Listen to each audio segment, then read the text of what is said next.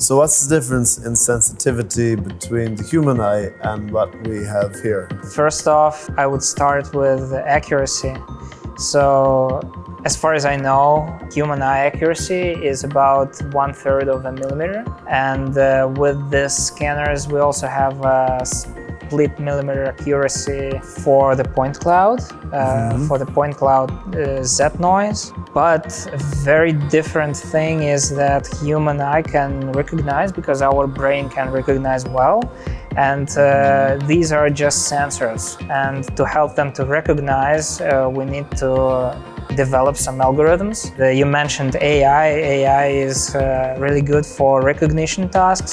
Human eye is a clever sensor, but it's because it's connected to our brain.